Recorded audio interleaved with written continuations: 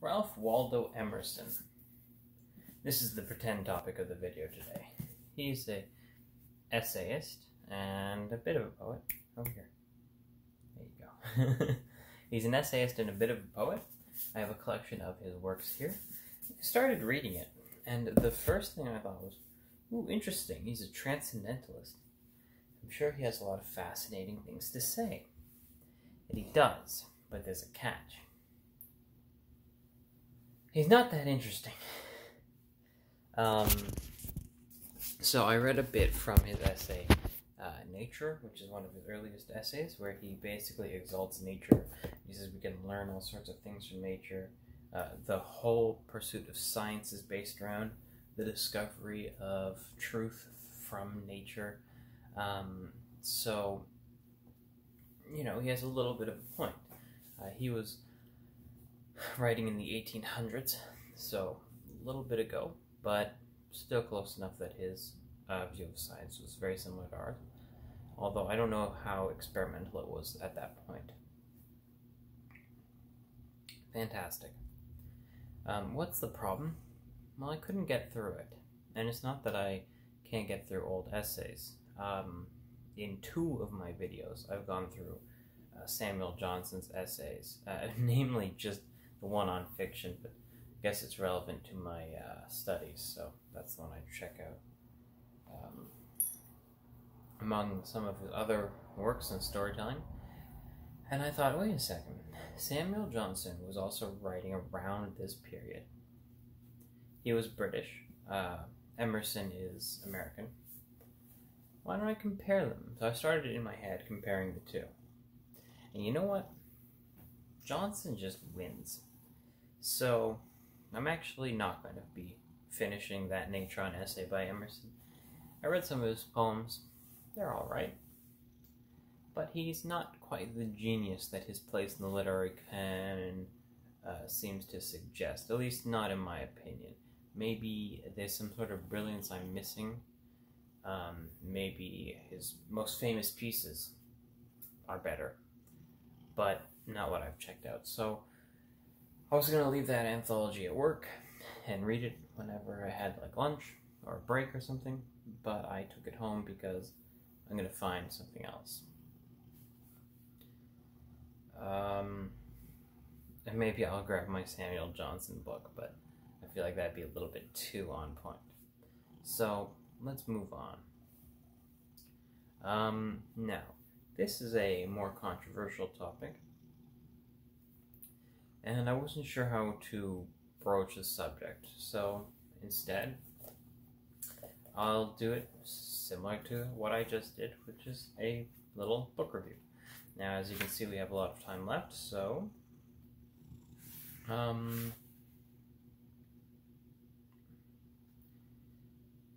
take my time, or I'll be more in depth.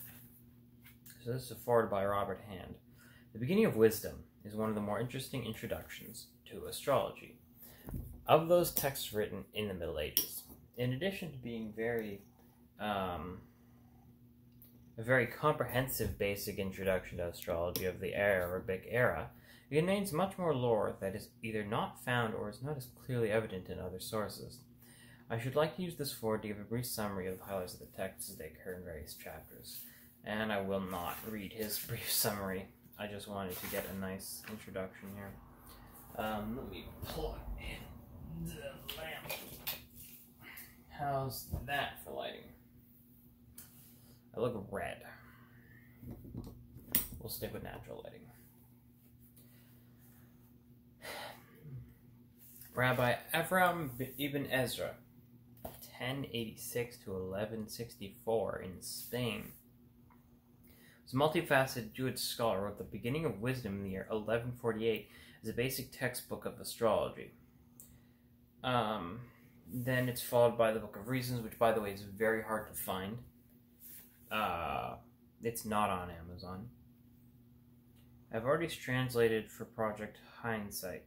Book of Reasons is Ibn Ezra's additional commentary to The Beginning of Wisdom. I included a broader description of his life works there. So, I'm often asked about Jewish astrology, especially in connection with Ibn Ezra. His writings are traditional Arabic astrology. It is neither Kabbalistic nor religious.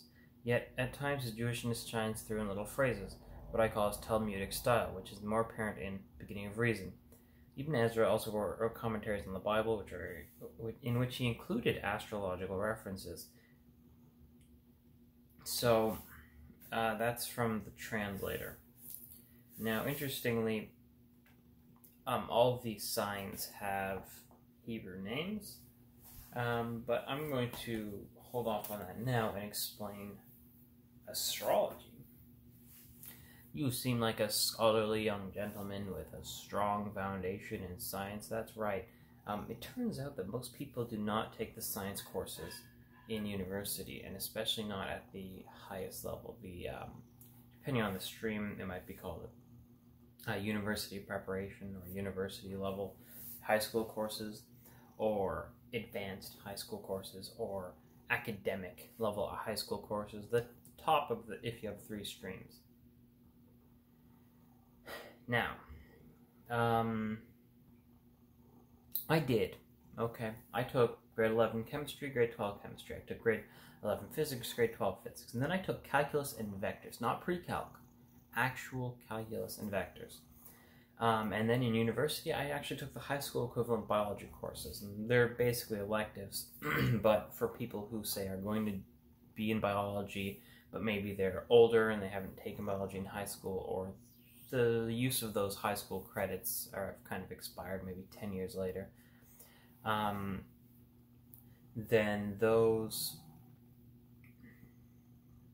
then they would take the biology courses and it would count the same way that a high school credit transferring over would count. So I took the 2 biology, macro and microbiology. So yeah, I'm a little bit of a science artist. My inclination towards art or more liberal art scholarship is much better, or much higher, sorry. But actually, I think my faculties are more inclined towards the mathematic and the... I can memorize biological clades very easily. If you don't know what that is, don't worry. You can Google it. So, this is strange, but it's actually not that strange if you think about it. See, I tend to read poets and scholars who wrote in the 1800s, and the 1500s, and the 1600s, right? Sir Cornwallis the Great, Samuel Johnson I just mentioned. I read some of the... I'm interested in reading. I've read a few pages of some of the letters of Isaac Newton. I've read a couple of pages of his Principia Mathematica. Francis Bacon wrote essays, right? He was also a scientist. Fun fact, he helped invent the scientific method.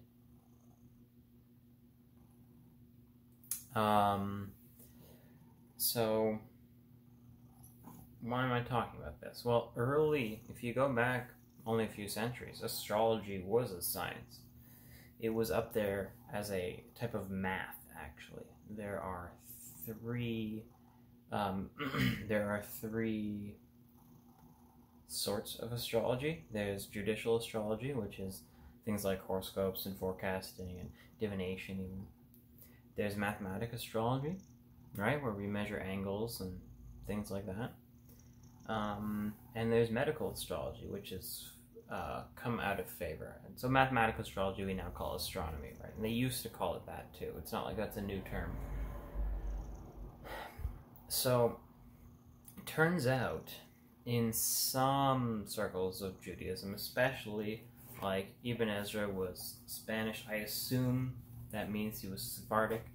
Maybe those differentiations hadn't come about in the 1100s. But they seem to be a little more open to the ideas of astrology, probably because they didn't have the European Christians banging on their door to make them stop, as they often did a lot worse things to the Jewish people in medieval times. And even now.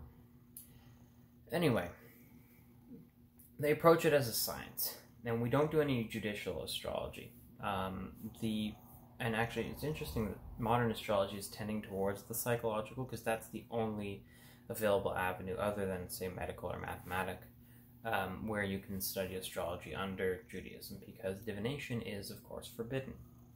So what's the use of astrology? I was talking to my brother the other day, and he said he looked up his sign, which is Sagittarius, which is my rising, by the way. And he said, wow, these all match. They actually fit me, except for a few things here and there. And I said, interesting. And he said, well, I thought maybe they all sort of fit you, right? They're vague enough and agreeable enough that you'll just say, yeah, that's me. So he looked up another few signs, and they didn't fit him at all. And I was like, yeah, that's centuries of development, right? So do the stars actually affect you? Well, even if they do, we know from the Bible that it doesn't matter, because you can change your fate. We have something called free will. You must choose life that you may live, goes the famous passage, I think in Deuteronomy. Similar sentiment was also said to Cain. And actually, some translations, the verbiage in that is very interesting. The tense, it's not you should choose life that you may live. It's more like you will choose life that you may live. Like, regardless of what happens, eventually you'll come around to it, which is somewhat comforting, depending on who you are. So I've gotten a little bit into astrology. There's one rabbi on YouTube whose YouTube channel is called 7200 Beverly. That's 7200 Beverly. His name is Rabbi Eliyahu Kin, and he actually covers all 12 signs.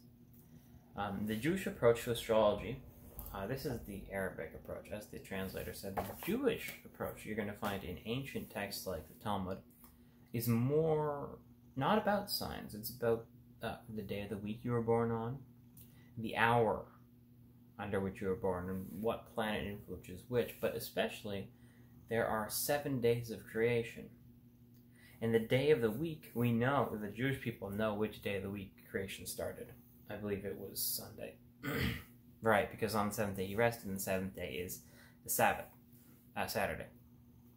So, depending on what was created during that day affects your character if you were created or born on that day. So that's fascinating. I actually have a textbook which outlines that, a lot of other interesting, more satellite Jewish topics, like what's the Jewish view of ghosts and dreams and things like that. I'll probably bring that book in sometime. So, as I said in the previous video, I wanted to make videos talking about texts and actually reading them. I'm not doing a whole lot of reading this time,